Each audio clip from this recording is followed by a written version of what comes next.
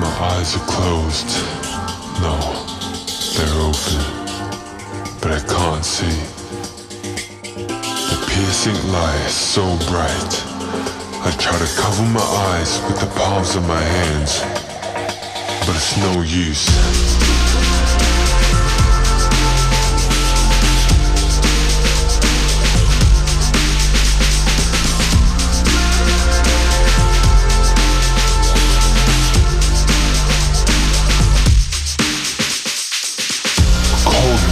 Slaps against my cheek, and for the first time I see the noonday sun that refuses shade, and the midday sea that gives it all away. Is a welcome and a warning. Now we stand in front of the most fantastic island in the world.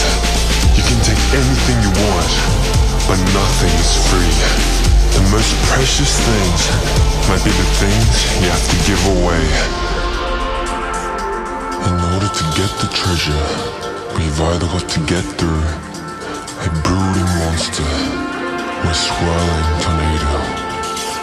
Whatever we choose, we've got to run.